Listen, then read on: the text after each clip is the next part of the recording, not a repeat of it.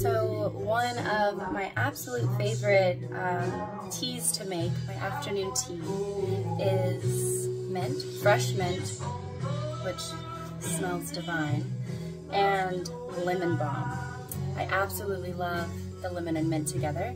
Then I top it off with this local lavender honey.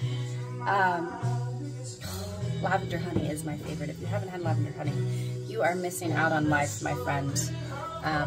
This is such a good combination. Sometimes I'll add some parsley to it, which also is really delicious, but this just kind of like wakes you up. So in the morning I like to be kind of slow and a little lazy, or just a little slower, and this kind of picks me up in the afternoon. It's delicious.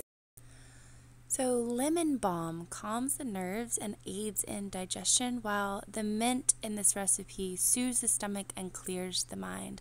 I usually harvest in the morning after the dew has kind of dried off a bit and before the heat of the day. I use a French press, which might sound a little weird to some people, but I find that it works really, really well for me and gives me plenty of tea to have a couple glasses. I then pour the hot water over the fresh leaves, let it steep for about 10 minutes.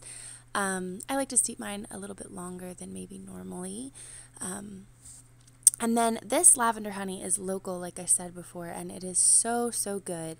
Lavender is a de-stressor. It is delicious as well, so just a great and beautiful combination. If you haven't grown lavender or lemon balm or mint in your garden, I recommend you do. This combination is so, so good.